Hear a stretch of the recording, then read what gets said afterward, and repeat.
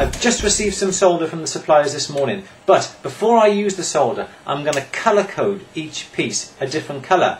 I use a permanent marker and colour both sides of the solder. Show you now.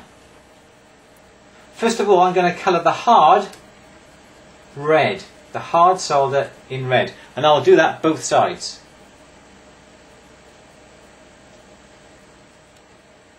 Next, I'll use the black for the medium solder.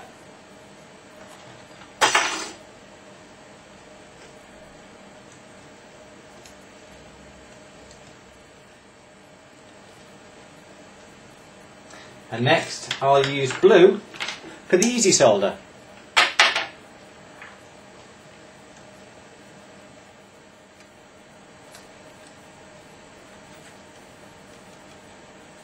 Like that. So now with our panels of solder colour coded, when we come to take snippets off it and make little pallions to use on our work, we can easily identify what melting point solder they are. Also, if we drop them into our tray, we can easily locate them in our tray and also know exactly what melting point temperature they're going to be. Is it going to be a hard, easy or medium piece of solder we're using?